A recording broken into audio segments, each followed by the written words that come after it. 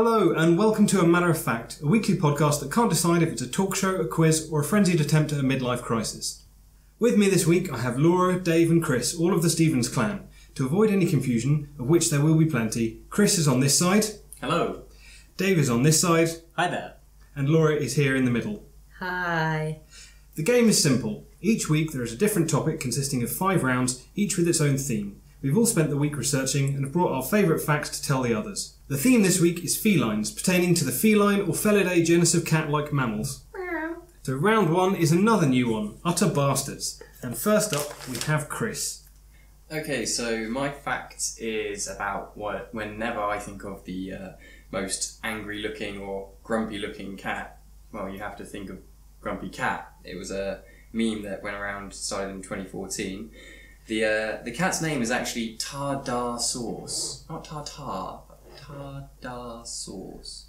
Make what you will of that. And has so far apparently earned its owner £64 million in the span of about 2 years. Now, the Huffington Post claims that this is inaccurate, but they will not confirm whether or not the estimation is in the high or the low bounds. So, the most high-paid cat is Grumpy Cat, for having a utter bastard-like face. Fair enough.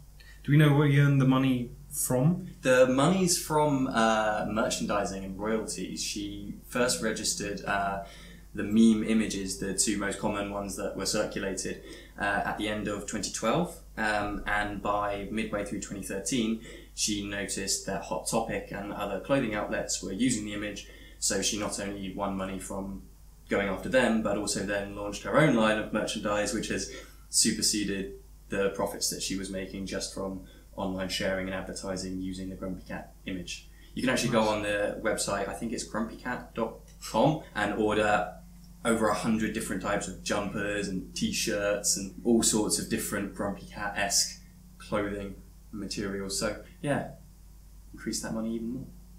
Well, that's Kirby's Christmas present sorted then. Yeah, I am the Grumpy Cat. Cool. Yeah, no, it's surprising what people spend money on. Moving on, Dave, you're up next. What's your fact about utter bastards? The largest litter of cats ever. There was a litter of 19 cats, of which only 15 survived, but still, that's pretty good. That's pretty good. Yeah. The unfortunate Oh, sorry, I think you said 15 died. No. We don't have a lot of information on the owner, but it was in the UK, in Kingham, Oxfordshire, and the cat's name was Lena. Oh, I thought you were going to say it was in Cattingham or something like that. Unfortunately, no. Oh, fair enough. That's pretty cool. Do we know anything about the breed of cat? There is very little information. People have speculated. Please tell me she kept them all. I mean, that would be fantastic, having 16 if you include the original cat. No, this was not expected to be a litter of this magnitude, and so most of the cats were given away or given away to animal shelters or to friends and family. I was going to say, do we know if they were all the same father? That is not listed. This is on the Guinness Book of World Records. Unfortunately, they don't have a lot of information, and from what I was researching into, there's not a lot of personal information on the owner. This was back in the 90s. Sorry. Okay, so dark age of technology then. Indeed, the internet level of research and getting down to a library for largest list of cats was not happening, so that's the amount of information that I have. Sorry, I have to come back on this. I'm learning something new. Did you just... Cats having multiple fathers in the same litter? Yeah, you can have cats can have multiple eggs in the room at one time. Yeah, so they can give birth to children from different, or kittens from different fathers. They can give birth to children as well, but I'm that's sure something totally someone's worked different. this out, but this is like, okay. This can happen with humans. Yeah. That's true. Yes, it does. It's very rare though. It's a lot more common with cats. Yes, okay. Wow. They also have bones in their penises, as most mammals do, actually. That's why you can have a penile break or penile fracture. Don't want to learn anymore now. No? Okay. Oh, I've got some good ones I'm saving for later. This is just the beginning, man. That's what he tells everyone. Don't smell the handkerchief, Chris. Don't. Oh, everything got rapey. Does it smell like chloroform to you? Yes, that's the one I was thinking of. Cool. Okay, pretty good stuff. And next up we have Laura. Okay, well, my variation on the utter bastards front is that male lions are ruthless when they join a pride that is unprotected by other males. They immediately kill all the cubs that are too slow or small to elude them. The tactic ensures that the male's new partner is ready and back in season around 8 months sooner than if she carried on nurturing her cubs. This allows the male to begin producing his own cubs as soon as possible. So basically, it's a case of sort of like Hamlet, get in there, swipe, gone, I'm here. Suddenly Lion King is making a lot more sense. Yeah, that's exactly what I thought when I read your facts. I was like, Lion King. Scar was just doing what he had to do. Well, Lion King is the Disney version on Hamlet. That is how it's potentially marketed, I guess, etc. Which is why you can get away with it in the lower years of like English literature as opposed to studying Shakespeare. The ghost is less funny though, it must be said.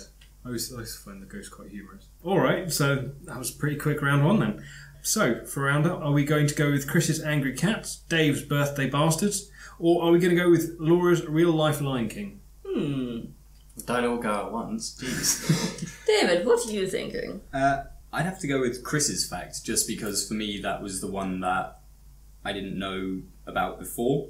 Obviously I knew about my fact and I know quite a lot about Disney, so Chris's is the most interesting one for me. I believe at this point she has purportedly earned, also the owner of Grumpy Cat has earned, you said something in the region of 60, I believe it's now like $90 million from taking a picture of her cat and having someone else on the internet put words on it. Yeah. It was in pounds.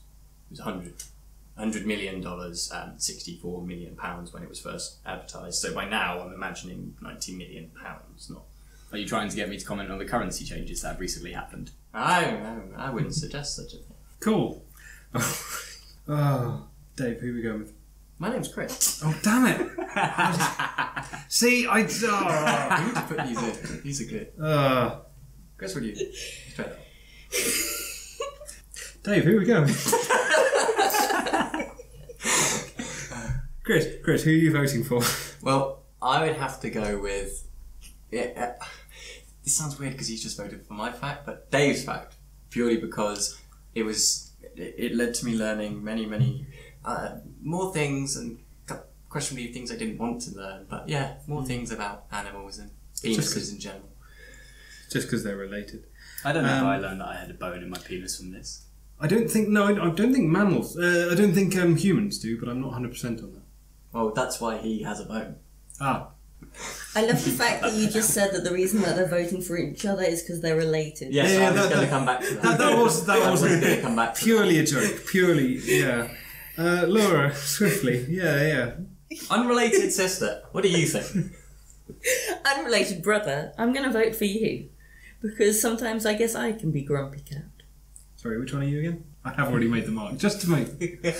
Cool. No, I just like the fact that, Grumpy Cat, that is a proper bastard of a cat. This is the kind of the Dr. Evil looking... That one, yeah. The one that is actually suffering from a form of dwarfism in the face, which is why it's... It's an overbite, it's a dwarfism, something like that. The mother and father look fine, which is most often the case. That's how Kirby was born. Thank you. Left the door open for someone. That was rubbish. Cool. And with that, I'm going to vote for Dave's fact. Fuck you both. No. I am also going with Grumpy Cat. Excellent. Chris wins round one. Or is it David? We're not sure right now.